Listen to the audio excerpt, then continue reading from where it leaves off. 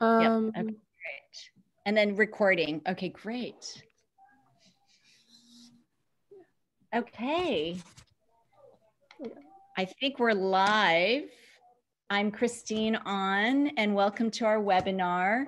I'm first going to introduce Cindy Wiesner of Grassroots Global Justice Alliance to give instructions on how to listen by Spanish. Cindy?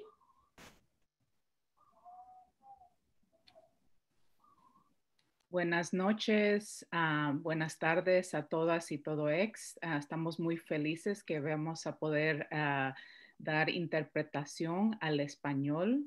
Lo que les pedimos es que por favor vean el globo que dice interpretation y vayan allí a escoger el idioma. Para interpretación en español, vayan al globo en el menú y escoja español para oír el diálogo en español. Muchas gracias. Thank you so much, Cindy. Aloha from the Kingdom of Hawaii, and thank you for joining us for this important discussion on the future of U.S. foreign policy. My name is Christine On, and I'm the Executive Director of Women Cross DMZ, a global movement of women mobilizing to end the Korean War. I'll be your moderator today. This event was initially conceived to discuss the transnational feminist movements for Korea peace, but given the Biden-Harris win, we felt it was important to widen the conversation to discuss how feminists who helped win this election can help shape a new U.S. foreign policy that prioritizes ending America's endless wars, including this one with North Korea. So tonight's discussion will focus on the role of feminist movements to reorient U.S. foreign policy away from perpetual war and domination and toward interdependence and cooperation. We have four brilliant feminist leaders who will give us their insight. We'll hear from Gloria Steinem, the pioneering feminist author and activist, Medea Benjamin, the co-founder of CODEPINK, Cindy Wiesner, Executive Director of Grassroots Global Justice Alliance, and Diana Duarte, the Director of Policy and Strategic Engagement at Madre. And thank you to Madre, CODEPINK, Women Cross DMZ, and GGJ for co-hosting this event. Please let us know in the chat where you're joining from. And if you have any questions, please write them in the Q&A box. We have a tight program, but we will have some time at the end to answer a few questions. But before we begin, we have Michael Knox, chair of the U.S. Peace Memorial Foundation, who would like to share a brief message. Thank you, Christine. The U.S. Peace Memorial Foundation was founded in 2005 as a 501c3 not-for-profit to honor Americans who work to end war. The foundation recognizes, documents the work of, and honors these courageous Americans by publishing the U.S. Peace Registry, raising funds to build the U.S. Peace Memorial as a national monument in Washington, D.C., and awarding the annual U.S. Peace Prize. Please visit uspeacememorial.org to learn more about our mission. Today, we present the 2020 U.S. Peace Prize. Previous recipients are Ajamu Baraka, David Swanson, Ann Wright, Veterans for Peace, Kathy Kelly, CODEPINK, Chelsea Manning, Medea Benjamin, Noam Chomsky, Dennis Kucinich, and Cindy Sheehan. They are all role models to inspire other Americans to speak out against war and to work for peace. The foundation has well over 400 founding members and growing. Every year, they nominate qualified individuals and organizations from the hundreds of Americans whose anti-war work is documented in the U.S. Peace Registry. You can read the details of the nomination process at uspeaceprize.org. This year, the founding members nominated 5 individuals and 2 organizations to be considered for the U.S. Peace Prize. They are Christine On, Daniel Ellsberg, Thomas Fox, Tulsi Gabbard, Alfred Marder, Whatcom Peace and Justice Center, and World Beyond War. You can read about the anti-war actions of the previous recipients and all nominees in our publication, the U.S. Peace Registry, in print and on our website. So I'm very pleased to announce that the U.S. Peace Prize this year is awarded to the Honorable Christine Ahn for bold activism to end the Korean War, heal its wounds, and promote women's roles in peace building. I've gotten to know Christine this year. Her work is documented in the U.S. Peace Registry and is truly extraordinary. I hope that you'll take the time to read what she has done for peace. So thank you, Christine, and congratulations to the Honorable Christine Ahn, the 2020 U.S. Peace Prize recipient. Thank you so much, Michael, and the U.S. Peace Memorial. This is the Peace Prize. It's so big. And that was my daughter, Jeju, who came to present it. Thank you so much. It's so meaningful to have Women Cross DMZ recognized in this way. We've been working our butts off to end the 70-year Korean War. And I don't know, am I being spotlighted? Everyone can see me okay? Yep. And we have been building the political will for peace to happen with North Korea. And we've been doing it mostly recently through a vehicle called the Congressional House Resolution 152, which calls for an end to the Korean War with a peace agreement. And this resolution now has 52 co-sponsors, which is including a Republican, and it's the result of grassroots people's movements led by women. And we are normalizing the prospect of a peace agreement with North Korea because the status quo hasn't worked. In fact, the multiple crises we are facing related to the pandemic, climate change, systemic racism, these are all a direct result of US militarism, both at home and abroad. We need global cooperation and an interdependent approach to address today's challenges. And in the case of North Korea, US policy has long been shaped by military generals, intelligence officials, and those with ties to arms manufacturers, people who have a vested interest or profit in perpetuating endless war.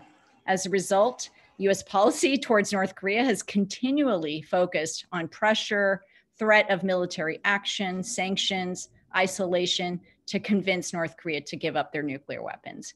This has totally failed, while also fueling the extreme militarization of the Korean Peninsula, the continued separation of tens of thousands of Korean families, and the suffering of millions of North Koreans under punishing sanctions. We can also see this scenario playing out in Iraq, Afghanistan, Iran, Cuba, Venezuela, and elsewhere where the long tentacles of US militarism reach. US militarism not only has devastating consequences for the people in those countries, but also for all of us living in the United States, where 53 cents of every tax dollar goes to the Pentagon.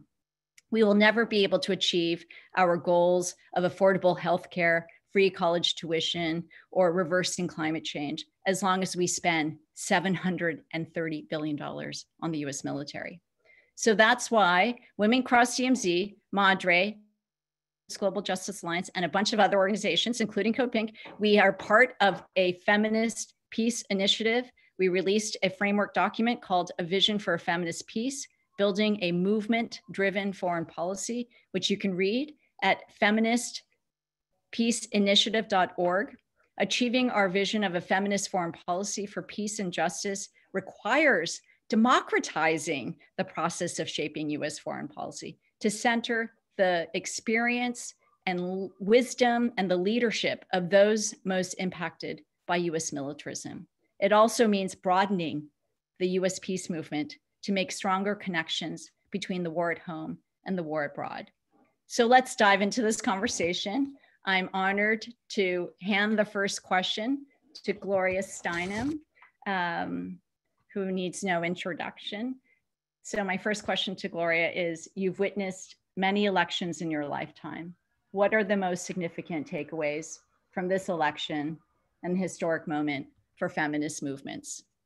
Gloria.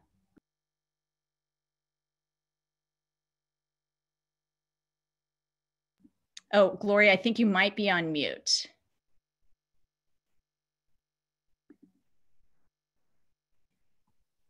There we go. Voila. Okay.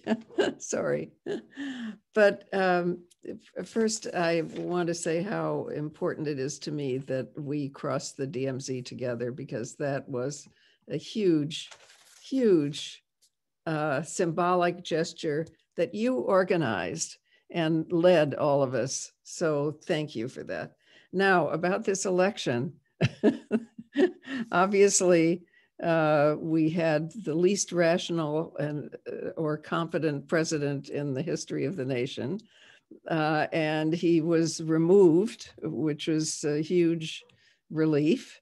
And also, we have the first woman and woman of color vice president, who is enormously strong and competent and inspiring.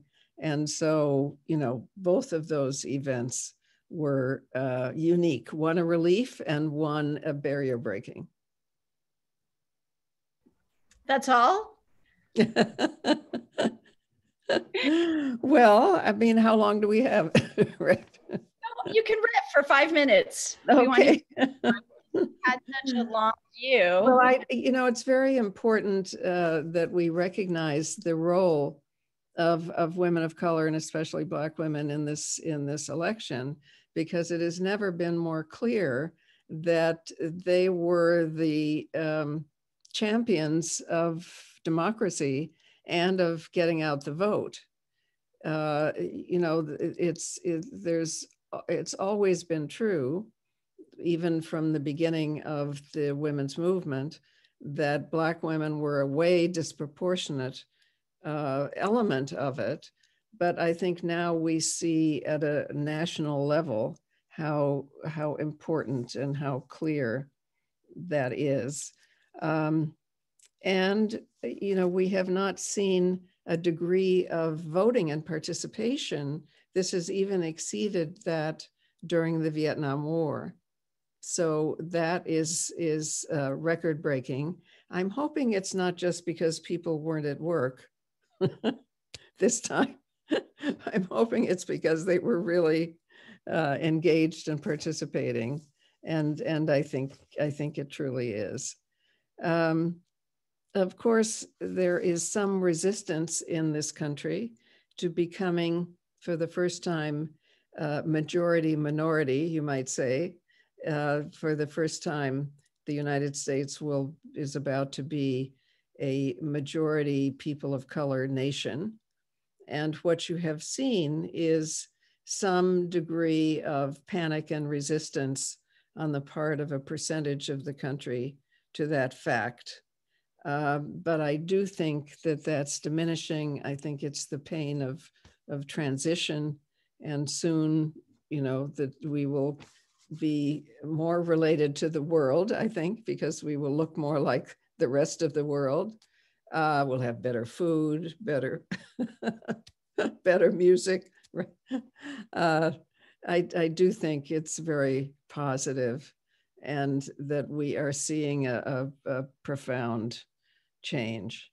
Of course, it's going to be a difficult time as we transition out of a unique presidency, which was an accident, really, and not supported by the majority of the country, but profoundly supported by about a third of the country that was resisting the changes that I've just described.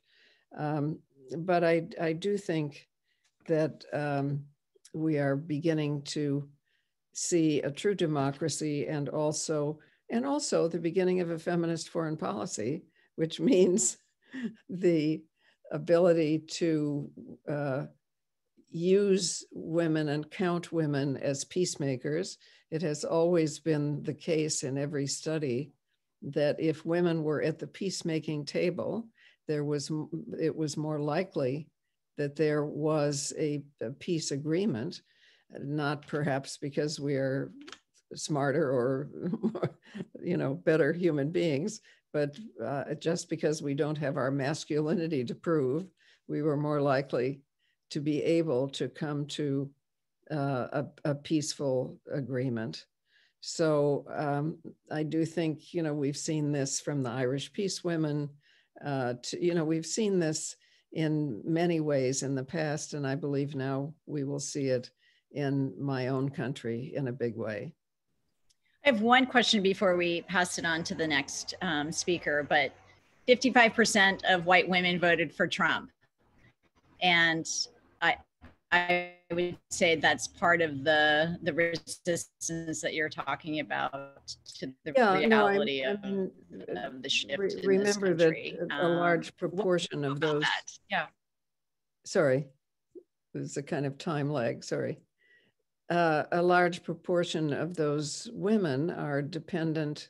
Those white women are dependent on the incomes of white men. And so some of them are voting the interest of white men rather than voting their own. Some of them really are racist and have that kind of resistance as well. So it is clear that Black women in this country are in the leadership of the movement towards democracy. Thank you so much, Gloria. We have more questions. I'm going to turn now to Cindy. You've been on the front lines organizing grassroots to get out the vote and mobilize resistance in multiple scenarios, including the one we're facing now, which is a potential attempted coup by Trump to not cede ground to Biden and Harris. Tell us about how feminist grassroots organizers, especially the Black, Indigenous, people of color, helped win this for Biden and Harris. So, saludos, mi gente. Hello to everybody. What an amazing time we're in, right? We just need to applaud and take a collective breath of celebrating of the defeat of a misogynist, racist authoritarian. So let's all give ourselves like shout out. I want to see you in the chat. I see people from all over this country. Yes. I want to be able to hear, see, put out the applause because we did that, y'all. Like we did that, and we know it's not over, but we did that. And it's so important, not only for us here in the United States, but for everyone around the world who is fighting against global authoritarian. So that's really, really important, right? Very, very important. Number two, I want to congratulate my sister, Christine, An, and Women Across DMZ for your tireless work for peace in Korea. And I'm so honored to be in this conversation with my fellow feminists, Diana, Medea, and Gloria. I also work with Grassroots Global Justice Action Fund, the Rising Majority, and I'm on the leadership team of the Frontline campaign. And today I would be remiss if I don't say anything about today being Veterans Day and really dedicating and lifting up the leadership of anti-war organized veterans that are on the front lines, standing side by side with movements that basically are doing incredible work, leading, right? And really taking that first stand to say no to endless war. So I just want to shout them out, and wherever you can, support the anti-war veterans organizations, in particular About Face, who's a member of GTJ. So Christine, you asked me about the front line, right? And the front line was started as a vision led by the Electoral Justice Project of Movement for Black Lives and the Working Families Party and many other movement formations to really do three things: defeat Trump, defeat Trumpism, and defeat neoliberalism, right? And we started this campaign really with the goal of aligning thousands of organizations and mobilizing millions of individuals. And this campaign is trying to actually electoralize the largest protest movement in US history, right? And we want to make sure that we have to defeat Trump, and that fight is still not over. You know, electorally, through popular vote, we have defeated him through electoral outcome, but we know that the right wing is doing every single maneuver to undermine democracy. And we need to continue to deal a blow to this continued threat of fascism, and really making the movement the protagonist in this wave of progressive governance.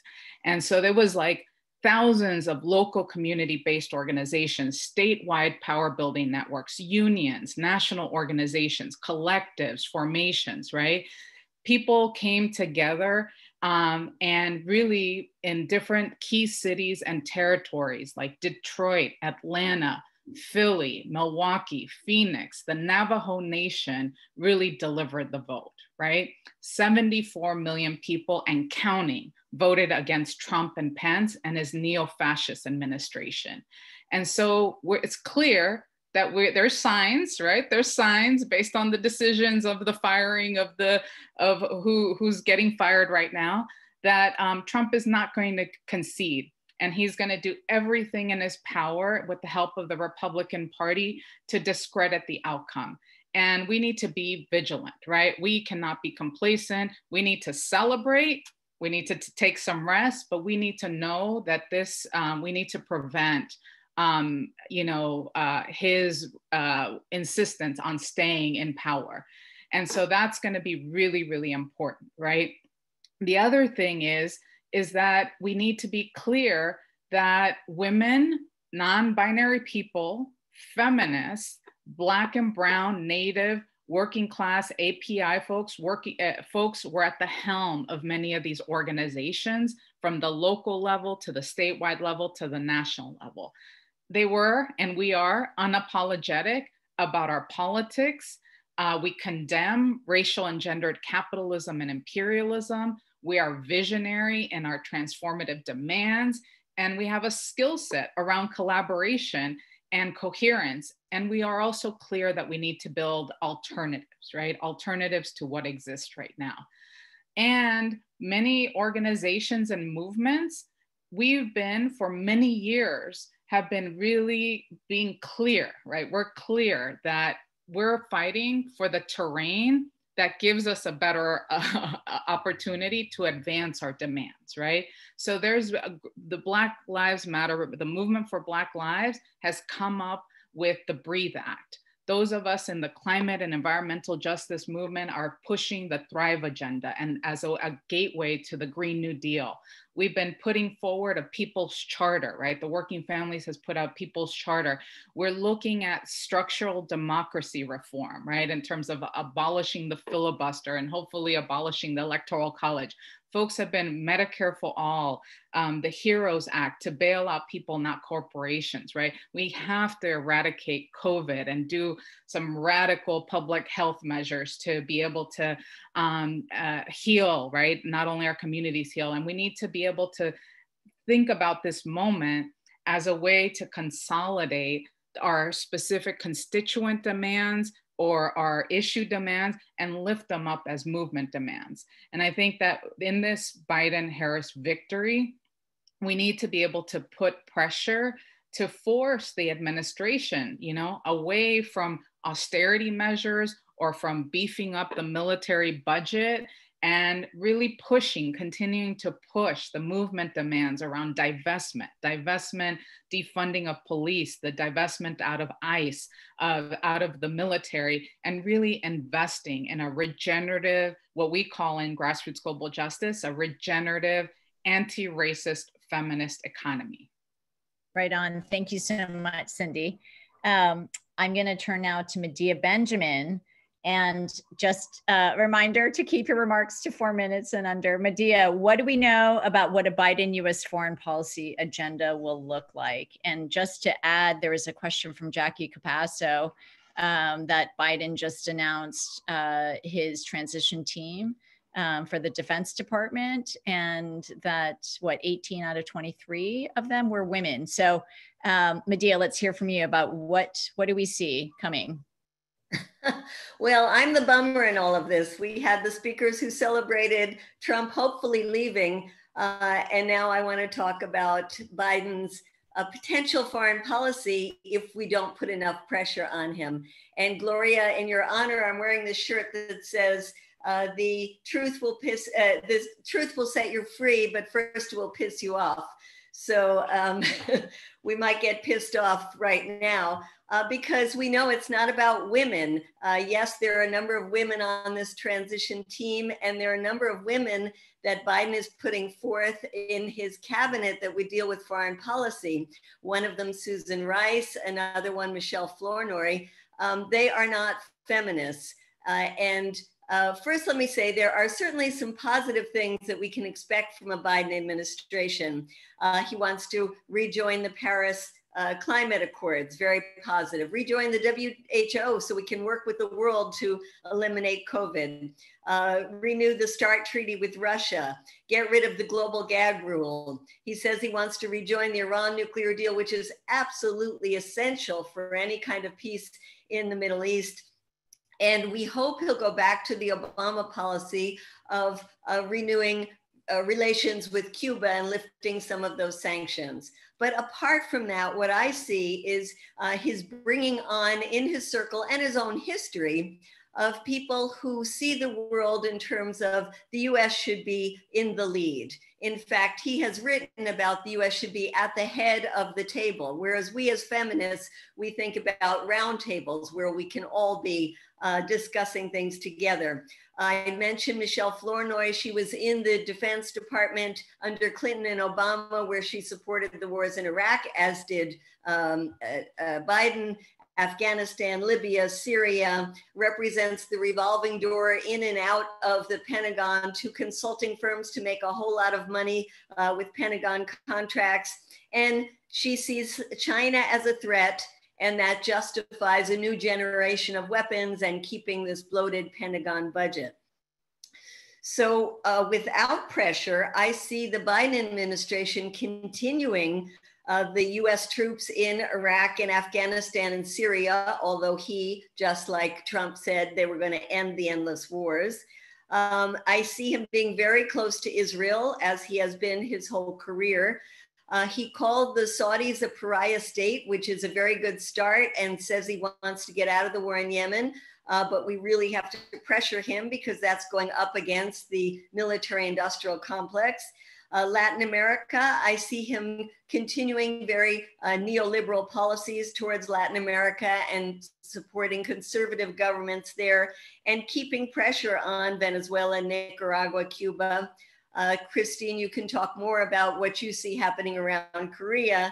But in general, I want to end by saying I don't see him without pressure doing anything to cut the Pentagon budget. And that's something I hope we will talk more about. Thank you. Awesome. And right on time. Thank you, Medea. So meaty.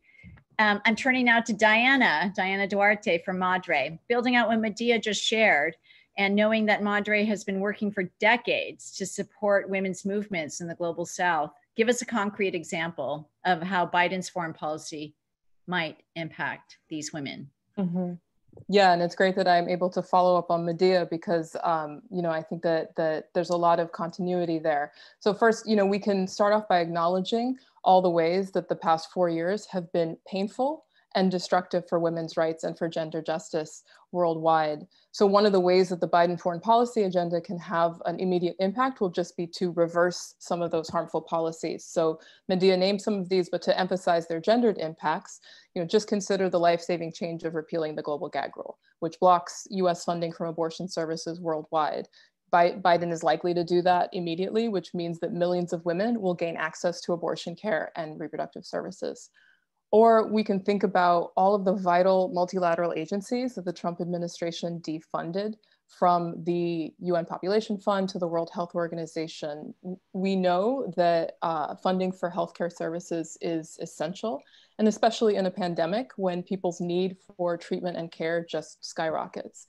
And when public authorities are unable to meet that need, the responsibility to care falls to women and girls who carry out the vast majority of that work worldwide. So removing those harmful policies will have a significant positive impact on women's lives worldwide. But I'm hearing this a lot. We're also here because we know that this is not just about the end of Trump. We know that a U.S. foreign policy in general has a direct and significant impact on communities worldwide.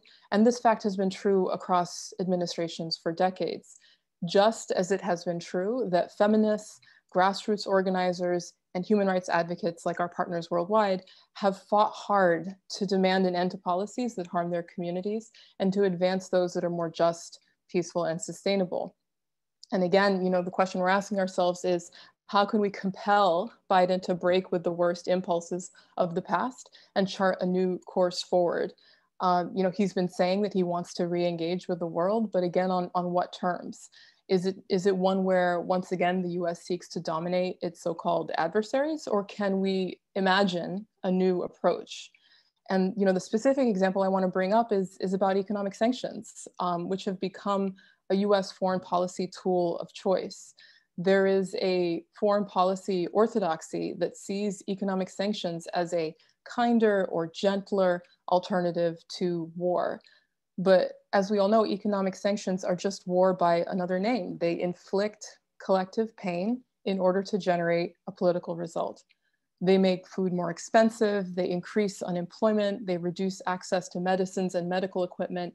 And again, women and girls shoulder much of the responsibility to care for families and communities under these economic attacks. So under the Trump administration, sanctions have been used with incredible frequency, and we've seen their devastating effects on a lot of the countries we've named already. So Iran, North Korea, Venezuela, Syria, Yemen, and Cuba.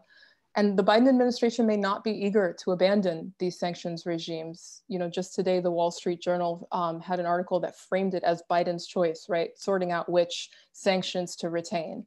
So we have to be ready to make clear the consequences of these choices to the Biden administration, and namely when they violate people's rights and inflict collective punishment.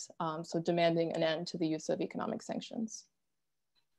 Thank you so much, Diana. And oh my God, I'm just loving the chats. You guys are the most engaged audience. Keep the chats going. My next question is to Gloria. I mean, it's kind of building on what's already been said. Medea mentioned Michelle Flournoy or Susan Rice, or we've even heard Samantha Powers being at some level of Biden's cabinet as secretaries. We've seen how hawkish women aren't necessarily advancing a progressive or feminist agenda.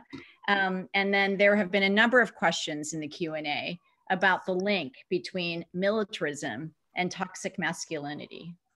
What are we supposed to do in this moment, Gloria? We've seen the maturation of feminist movements. We've obviously, but yet, on this issue of US foreign policy, there's obviously such a brick wall that's not just a glass ceiling, but it's a brick wall. And how do we take on this issue about just having women in these leadership positions that are regressing agendas for us? And you're on mute again. You've just heard a couple of brilliant analyses of exactly what has to happen. And the point of feminism is not about biology, it's not about, wait, did I do it? Okay, right. The point of feminism is not about biology. It's not about electing or putting women into authority simply because we are women. It's about a worldview which undoes the beginning of every hierarchy by undoing the ideas of gender and race that are the beginning of our ideas of hierarchy, and looking at the content. So it is not enough to put a woman in power. It depends which women and whose policies. And there are certainly some men who are better feminists than some women. So it is, as always, it is about the content. And I think we've had here such brilliant listing of some of the concerns that I hope that we will put that online so we can all lobby for it. Great. And, you know, and you and I were talking yesterday, just in preparation for tonight's conversation, you know, I loved what you said which was, you know, we also stop asking daddy, you know, we also do what we did, such as crossing the. So, I mean, I'd love for you to speak a little bit more about the importance of having agency and taking action. Yes, you know, I do think that from the family to foreign policy, we have had a habit, a well-cultivated, ancient habit of looking to males for authority and allowing a hierarchy to exist in the home, which means that women care for children more than men do, though that actually men equally caring for children is the way men often become more, have more idea of attention to detail, of the importance of daily demands. You know, I mean, it helps boys and men to be educated as full human beings.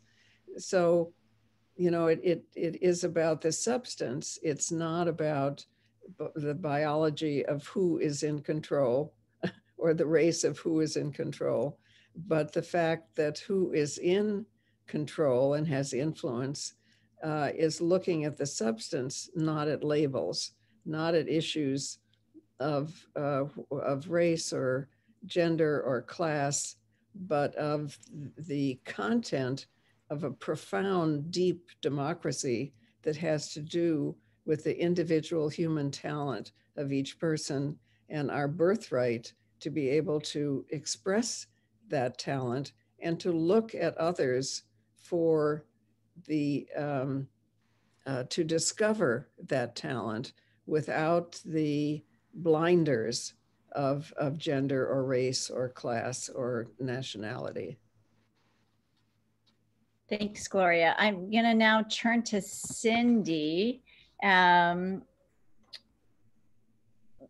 are some strategic opportunities for feminist movements? I know that there are some new formations building on some older formations, but there are some that are really being led by Black, Indigenous, people of color in this political moment. And why is it so crucial for grassroots social movements working on the domestic agenda to take on foreign policy? Because, you know, there's this binary. You work on domestic issues, you work on foreign policy. And we know that there is a continuum of violence, especially against women and queer folks. So I want to hear from your perspective why it's so important to be organizing, you know, across this binary, or to do away with it. Great. So as a way to kind of bridge the what Gloria was saying and what others have said is that, you know, we have to be very clear about the diversity of neoliberalism, right? And so I think it's not about sort of whether you're a woman or whether you're queer or whether you're young or whether you're, you know, whatever it is. It's more about, I think, what I want us to be very mindful about. It's what's the politic, right? What is the politic and the practice of the people? And I think that it is true simultaneously that we're also at a watershed moment, right? Where we have seen the sort of fight to the front of again, the most massive movement, 27 million estimated people on the streets in defense of Black lives, right?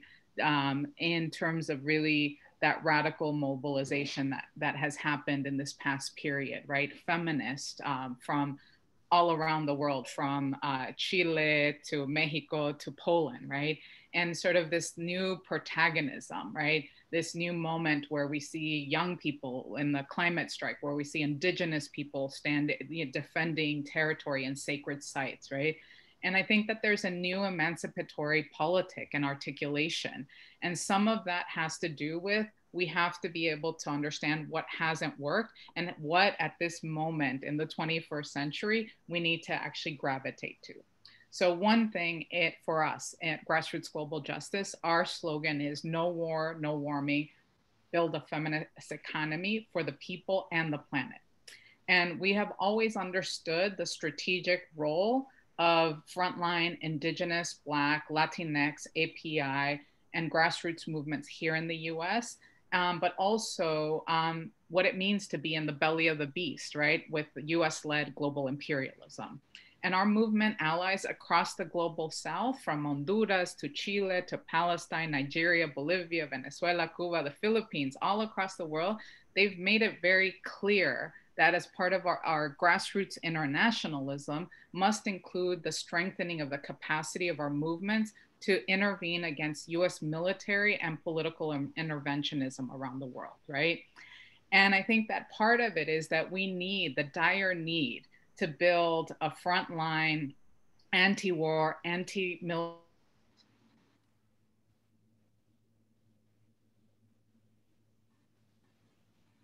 Thanks. Did we lose her? We lost her. Oh, yeah, Cindy, we lost you for a few. Oh, geez. Cindy, can you repeat your last? Yeah. Are you back? You hear me?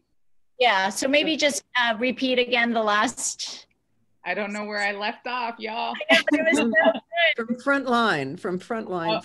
Okay, so basically that we need to be able to, build a demilitarized movement, really breaking the binary between foreign and domestic. And I think that hasn't helped us. It hasn't helped us in our strategy. It hasn't helped us in our articulation, right? We also know that we're building a radical Black left multiracial front that includes all of us, right? And we have to be able to I know that most of us organize from a point of impact or interest, but we have to be able to uplift each other's demands in this political moment, right? And the other thing is that we know both under the Democrats and under Republicans and under Trump's regime, we saw blatant support of political coups, right? In Venezuela, right? Like naming Guaido as the president, or in Bolivia, or in Honduras, or supporting the violent military attack of the indigenous MAS party in Bolivia, right? We've seen the militarization of our border, the oppression of and the forced mass migration and exodus, after what follows after like political and military intervention. And we've seen the separation of families with now more than 600 children, 666 children whose parents haven't been able to be located. And then the horrific violence, state occupation in Black communities here in the US, and then the criminalization of land and water defenders, like in the No DAPL campaign, right? So all of these things is part of what our understanding, of racial and gendered capitalism and imperialism. And we need to be able to articulate what those fights, how we stand, and how we talk about, like, if we fight for the Breathe Act, for example, if we fight for a Green New Deal, if we fight for Medicare for all, there is a direct connection with divesting from the police, divesting from ICE, divesting from the military industrial complex, but also not just looking at it economically, but I think politically about what then communities begin to look like when we actually, and this is where we bring in the feminist articulation, right? Those of us as feminists talk about the defense of our bodies, our territories, our dignity, our knowledge, our communities, our world, and that we want to be in right relationship with people, with nature, where we want to recenter economy around care and reciprocity, and not capital and not profit being the center. And I think that that's what's important, is that this is a moment to not only be what we're fighting against, but what we're fighting for, and be, again, so clear in that articulation that people all around this country and all around the world, and if anything, the pandemic has shown us, is like we have an opportunity to live very dramatically different, that really begins to shift what I think we're up against. So whether it's Biden, we know we're in a fight for our lives, right? First, we got to get Trump out of here. But I think the clear thing is that we need something outside of all of this. And I think if that's one thing people take out of, it's like our vision is broader than all of this, but we also have to be clear that this is a long-term protracted struggle. Yep, here, here. Just to move us along so that we have a little time for Q&A, I'm turning to Diana, which builds nicely on what Cindy was talking about.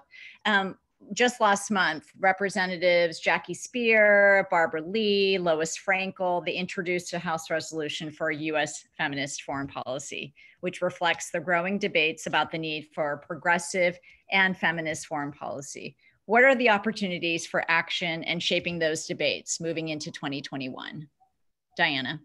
Well, there's opportunity in the fact that this is even a topic of conversation. You know, in addition to the House resolution that you noticed, I'm thinking about, you know, the many progressive groups that have been putting out platforms and principles and calling for a new progressive foreign policy. You know, we've contributed to this through the Feminist Peace Initiative's vision document calling for a movement-driven foreign policy. I know that CODEPINK in their work through the Feminist Foreign Policy Project have offered, you know, alternative analyses around looking at relations with China, imagining a care economy and beyond. So the question is, of course, how do we move from principles to action? How do we build from here? How can we ensure that we're building power and moving towards transformation? And it's about more than any one policy change. It's about a fundamental reorientation in the values that drive our foreign policy, especially when it comes to confronting militarism and advancing peace. So what is that current paradigm that we need to change? It's the one that says that we are only safe when we have military supremacy over the world. It's the one that says that the US is locked in a competition with the rest of the world and that our success lies in our dominance, particularly against so-called adversaries like China and Russia. And I acknowledge that reorienting away from this is a tough sell because this paradigm enjoys a lot of bipartisan support. That was totally obvious when we saw Trump and Biden arguing on the debate stage over who could be tougher on our enemies, rather than debating over what policies can best offer you know, collective peace and our well-being. And it's also obvious when Biden says that the US has the strongest military in the world and that as president, he will, quote, ensure it stays that way. So we have to insist on the kind of foreign policy analysis that goes beyond gender parity or having women at the table or increasing global aid budgets for women, as important as all those things are. We need to have a foreign policy lens that helps us like shake ourselves loose from being trapped in these paradigms of dominance and competition and where our notion of security depends on militarism and the use of violence. And to do that, we frankly need a bigger constituency. You know, we need to build a massive community of broad-based support for policies that can advance a collective, progressive feminist peace. And this is the kind of constituency that will hold enough leverage to force change in both policies and in those overarching paradigms that guide us. And so we can do that by forging alliances between the peace movement and other progressive social movements that we've been saying are already growing in power, like those for racial justice and those seeking climate justice, and to create more and stronger channels for their influence in foreign policy discussions. So, you know, those social movements have built an invaluable organizing infrastructure, you know, that network of connections that we can activate across communities and across borders to build our people power right now. And crucially, those movements represent and are led by communities of color that have been disproportionately impacted by US militarism, both here at home and abroad. And so our efforts to shift policies must build on their leadership and break down the silos that separate policy spaces from the demands of movements. And I just have to add here that publicly recognizing the leadership of those who bring that experience, like we just did a few moments ago for our dear colleague and friend Christine, is a key way that we make that progress by acknowledging that leadership. And so finally, as we draw ties between policy and social movement spaces, one exciting avenue that I see is to build relationships with this expanded crew of new and progressive leadership in Congress, like Cori Bush and Mondaire Jones and Jamal Bowman. You know, they bring already a strong movement orientation and a drive to change business as usual. And so what we can do is, you know, connect those progressive policymakers with social movements here and around the world so that we can build knowledge together, build power together, and help them bring that drive for change into the foreign policy realm. Awesome. Thanks so much, Diana. And now we're going to turn to Medea to bring it home. So Medea, I mean, I stayed with Gloria the night of the Women's March, and you and I marched together that day after Trump's inauguration. The platform, whether it was intentional or not, hardly addressed U.S. militarism, wars, or foreign policy. And given the major crises facing us all, the pandemic, climate change, the economy, it requires doing away with the binary between domestic and foreign.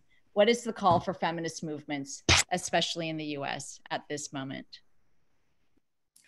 The call is to do exactly what we're doing now, which is to start by educating each other. And it's fabulous that we have hundreds of people on this webinar. We have to do more reaching out to the women's organizations, the feminist spaces, to encourage more of this bringing in of the foreign policy issues into their work. As you said, Christine, when we started, we'll never have the money for Medicare for all or for the Green New Deal or free college that young people deserve in this country if we don't cut the damn Pentagon budget. We can't continue to spend so much of our money on weapons that go to kill people. And let me just throw in the little fact that 4 of the 5 CEOs of the largest weapons makers now are women.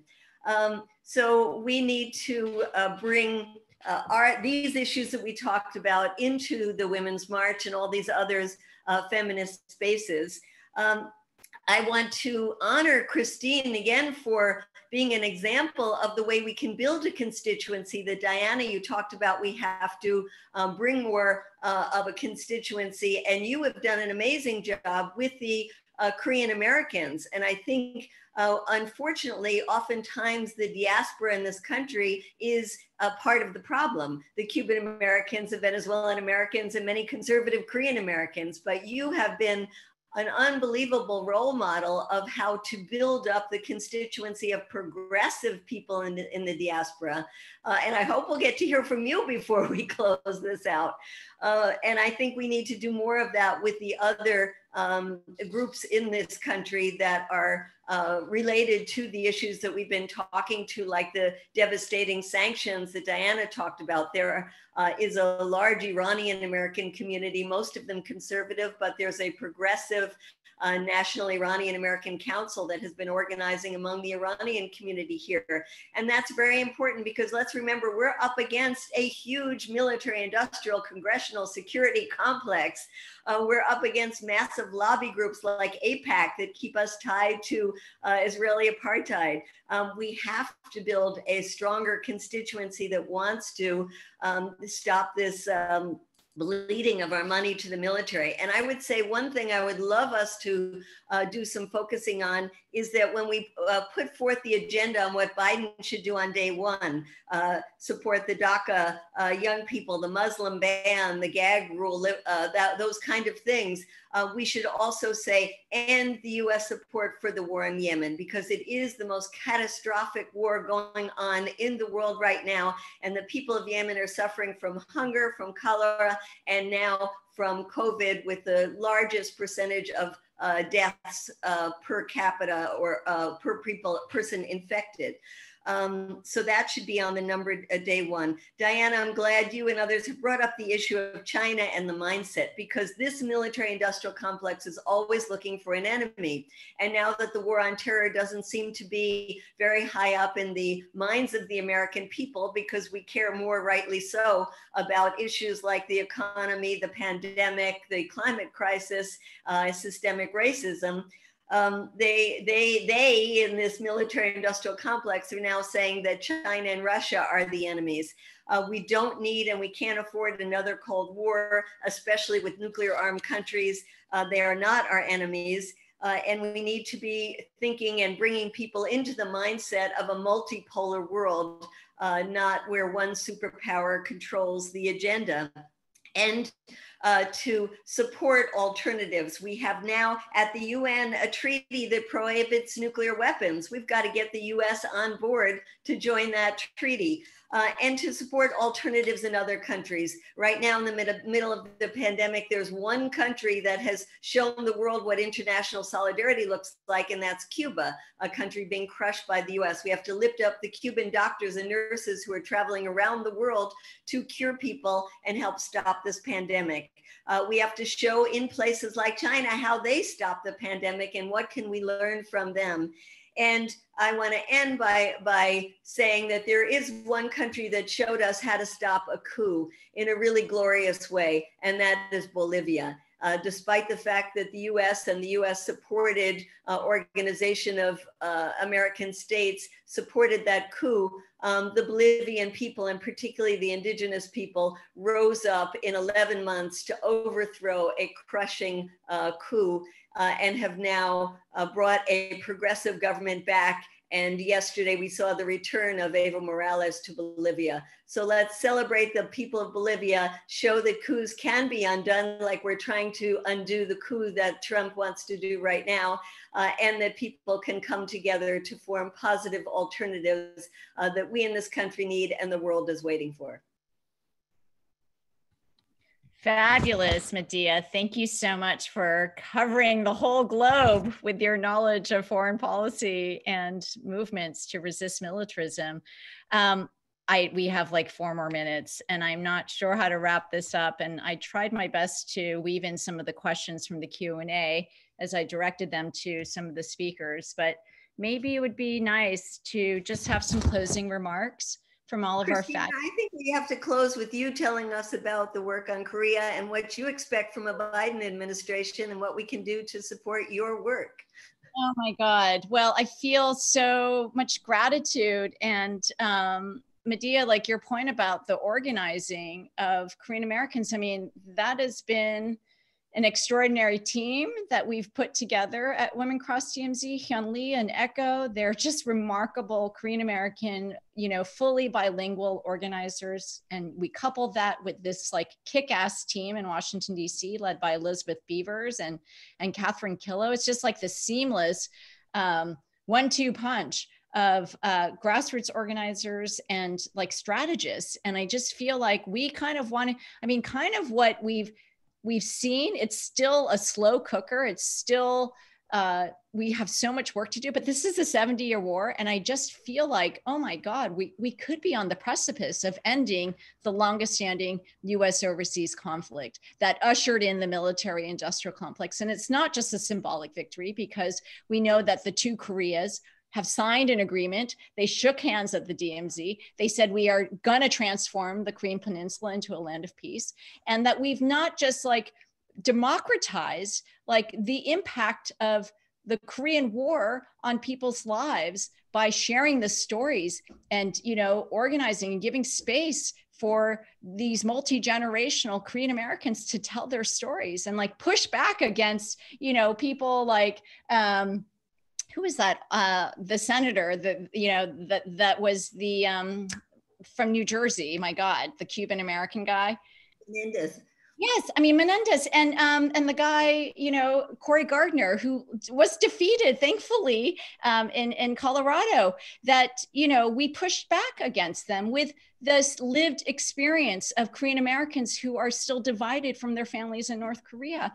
And for a moment there, it was like their staffers were just like taken aback. But that's why we do this. That's why we democratize. That's why we don't just let US Korea policy be dictated by the retired military generals or the revolving door of people that work at SICE or Brookings and then head back into the, working for Boeing or Lockheed.